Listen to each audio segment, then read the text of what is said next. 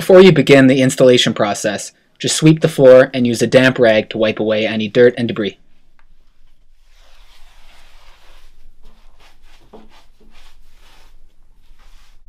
I added some tape around the toilet flange, that way when the concrete is poured, it doesn't obstruct with the flange holes.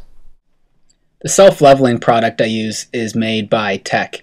It's called Easy Level, and the product number is 323. You have to add 5 liters of cold water. Do not use hot water. Make sure it's clean, obviously.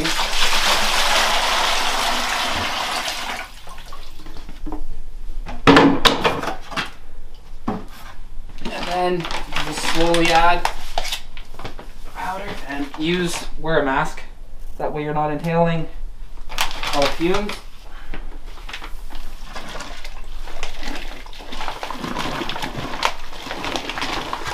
It's easier if you just add a little bit and mix, rather than trying to mix the whole thing in one shot. With self-leveling concrete, you could probably get away with using a regular drill if you don't own a mixing drill. But if you're mixing mortar or something for tile, it requires a drill that has higher torque. Because if you don't use a drill that has higher torque, there's a good chance that you will burn out the motor. So I'm just going to let this stand for about a minute or two and then give it a final mix and start applying it. When you're doing your final mixing before you're about to start pouring it, make sure you manually scrape all the sides because there will be dried up clumps.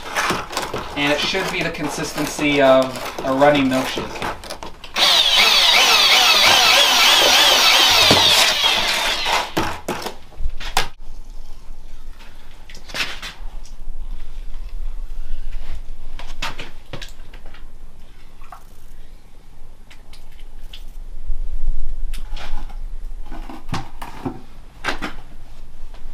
It's good to have a trowel just so you could feather out the edges.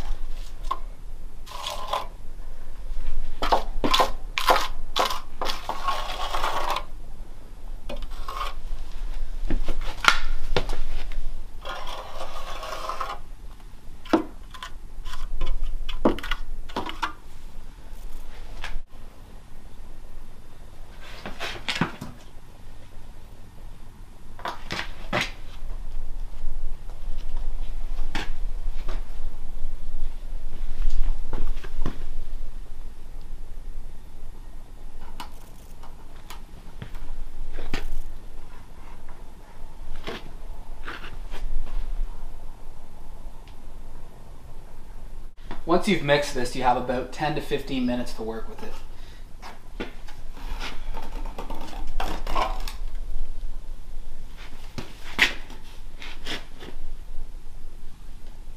And this stuff is walkable in 4 hours.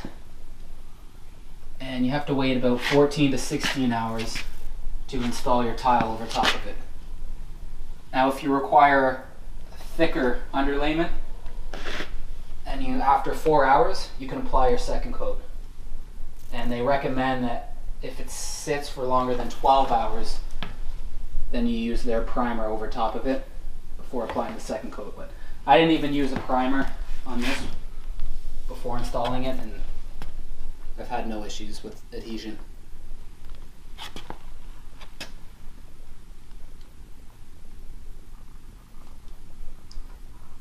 And I've also dammed the entrance to the bathroom. That way the self-leveler will stop right here.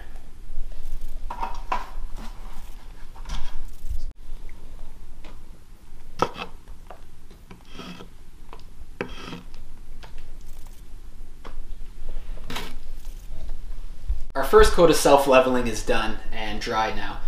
And I've noticed that there's still one spot right here you can see with the level down where it's still, we have a little bit of a gap.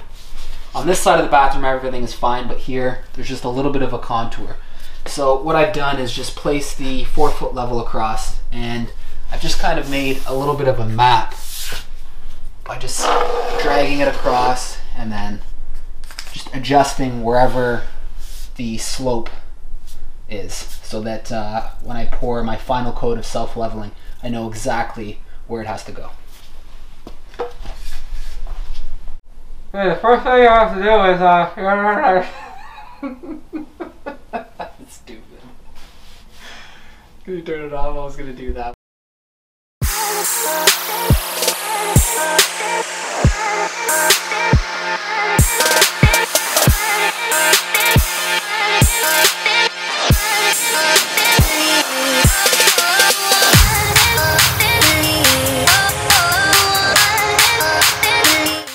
Thanks for watching, guys. I hope you enjoyed the video. If you did, hit the like button, and to stay connected, subscribe to my channel. You can also follow me on Instagram.